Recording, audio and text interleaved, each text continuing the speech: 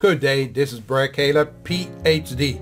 and my Ph.D. stands for Post-Hole Digger. That means very simple that we continue to work on the proper foundation for the prodigal son and daughter. And if you ask me why, for the simple fact that I took 60 years before I understood that no matter that I was raised as a Christian, brought up in an environment of Christianity, went to a Sunday school, Bible school, seminary, preached for 12 years in the ministry all over the world, to find myself in a position where I stood for many years, over a decade, before judges in Canada, defending what I believed in was based on the truth, and to discover that what I was taught was basically baloney. The judge sentenced me and told me, although your intent was right, the end you were wrong, and therefore I sentence you for 6 years time. And that is how my eyes opened. And I tell you folks, this was not fun. Some of you say, well, what does that have to do with me? I'd like you to comment below and let me know what kind of video you would like to see on this channel and what I can do to help you on this channel. Let's check it out, what we have for today.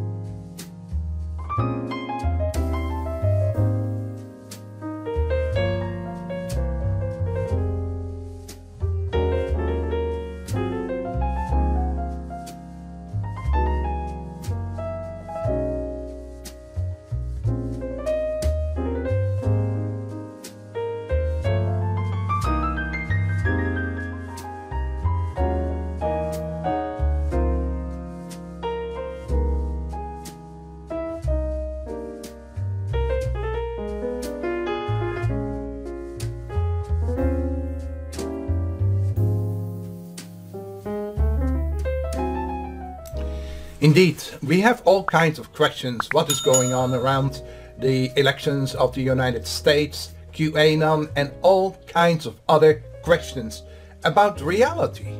What is reality today? There seems to be a big confusion about what is true and what is not true. My goal is to take your insight and to the next level. I still remember the most frustrating moment, standing in front of that judge. And I tell you, in the Canadian court, it is very simple. You are accused of something, you go to a judge, the judge takes a look at the case, either throws it out or he will move you up to the next level. With me, I had a friend that had discovered that my business was growing and I had gotten a hold of something that was worth billions of dollars. The only problem I had is I had to come up with a little down payment of a couple of $1,000,000. And at that time I was definitely not in the market. But I'd made a commitment, and my wife and I, we prayed together with the investors, and we believed that we were going to get that. And so in a very short little while, I raised millions of dollars by the grace of God. That is what I believed, because that is how I was raised. You believe, you confirm, and you go to work, and that is how you get results. The problem that I had was my friend was just in a different category. Although he claimed he went to church because we prayed together, but he had a problem. He was a multimillionaire. He owned a few goodies in the property where we, not the property, in the country where we lived, in Canada, London, Ontario, and he wanted certain things. He wanted half of my business. For that, he would make his place available, 15,000, and he said, "But we can raise millions of dollars in no time. But for that, this is what I want." And when I told him that I didn't feel comfortable doing that, he told me that he was the head of the Freemasons. And he would tell me that if I would not do what he wanted, I would regret it for the rest of my life. And I left, not to return to that place anymore. I tell you, I had no idea what Freemasons were at that time. I had heard about certain things, weird stuff, but we were friends for over 10 years. And he was trying to do whatever it took. I went to the court. The court threw it out, said there's nothing wrong with this guy. There's nothing wrong with what he's done, everything is fine. The second time it was thrown out. Third time, they moved it to another court.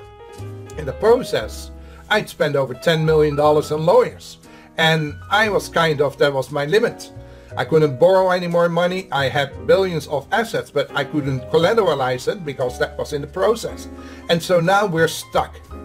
So the judge, who was now one of the buddies of my friend, he also decided to make it a little tougher, and he refused me to get any lawyers anymore. If I couldn't pay for them, they wouldn't give us through legal aid lawyers. Okay, so I did what I always do, grab a book, learn, and we learned the law. And with the learning and the education I got, I started to understand something. I call it PMS. P stands for politics, M stands for money, and the S for spirituality or religion. And that is why restorative justice, deception protocol for the prodigal son started. Because gradually, over a period of time, I came to the understanding what religion was really all about. All you had to have was money or political clout. And that is what we're seeing right now. There is a total confusion at a level that is not even funny. We have preachers standing out for Mr. Trump. This is what God says, and this is what God says, and therefore you need to do that. But you know, in the lessons that I learned, and don't forget, it took 12 years. I lost the case, I won a case. I lost the case, and I won an appeal. So we did our utmost best, but in the process, we learned the basics of law. You always have evidence. And if you have evidence, then you make sure that you have precedence, that you can relate another case to it so that therefore you can make your point, and you stick to your one point. Don't go off to 5 tangents, but stick to your one point. And what is that one point?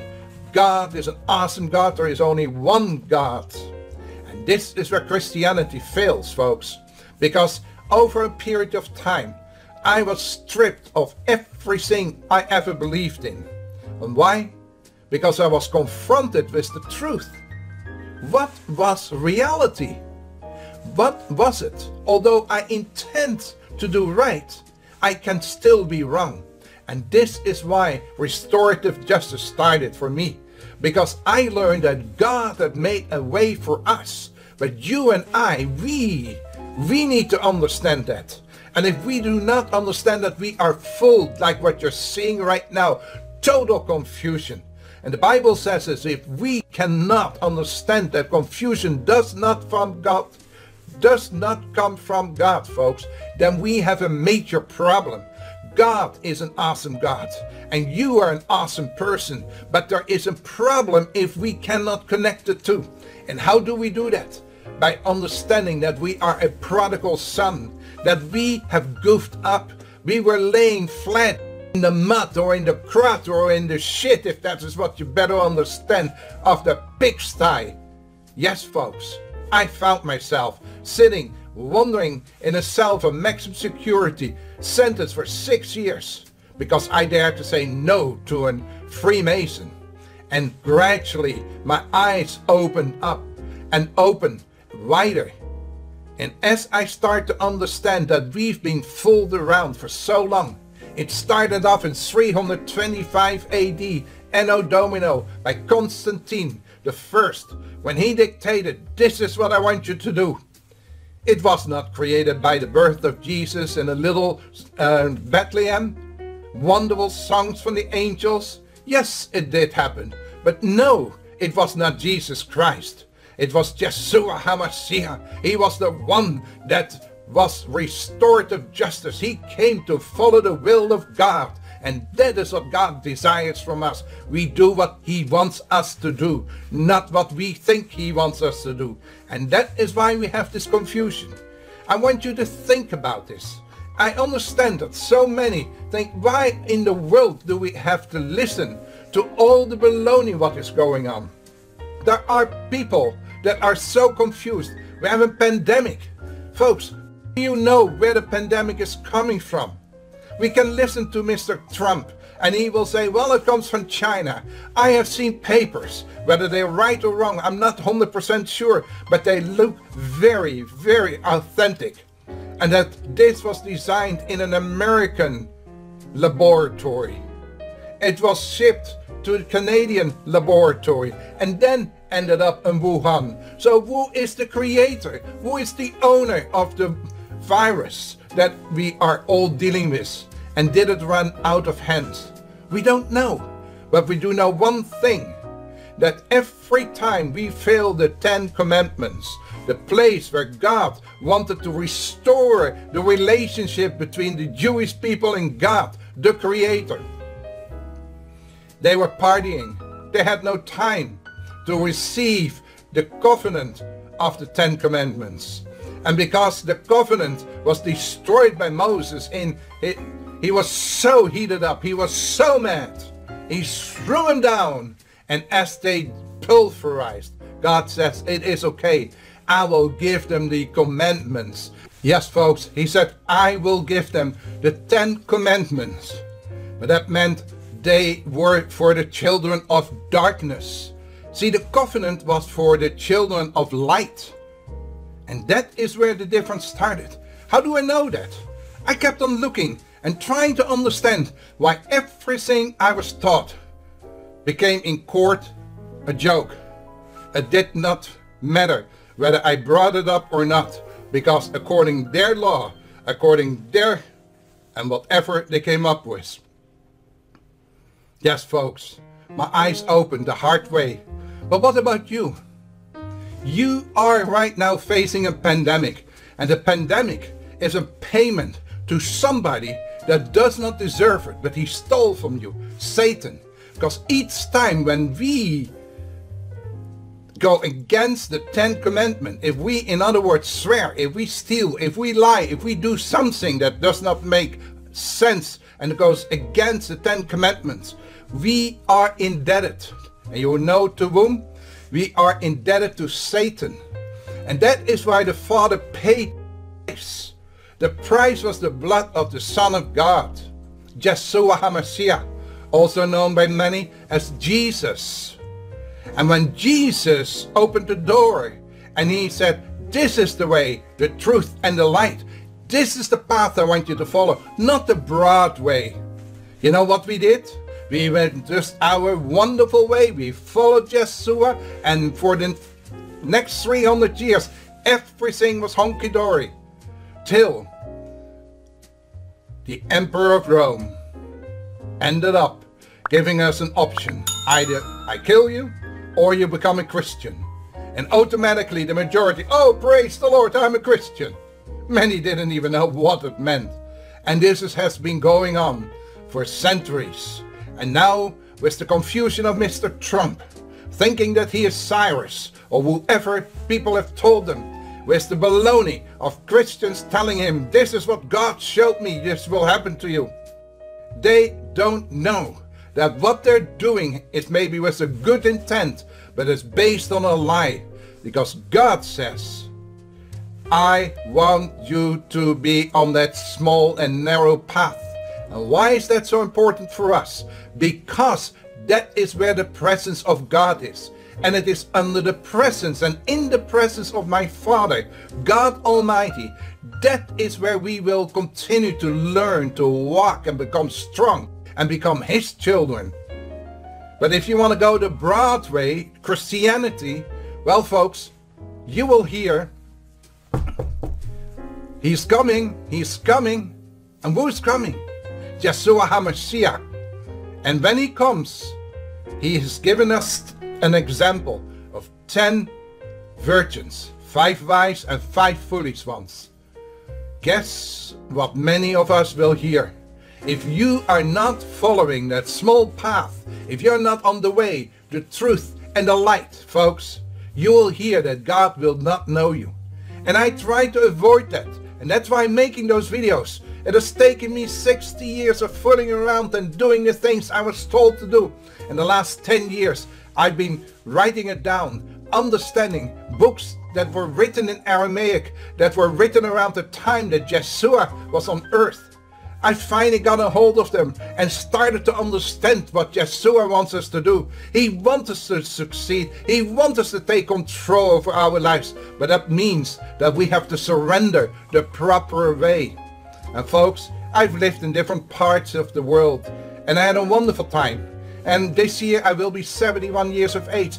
I was created like you were created to live eternal. We don't have to die because something bad happens. We can be victorious, but that victory comes at a price. And the price is called repentance. And if you're ready for it, please seek ye first the kingdom of God, and all His righteousness shall be added unto you.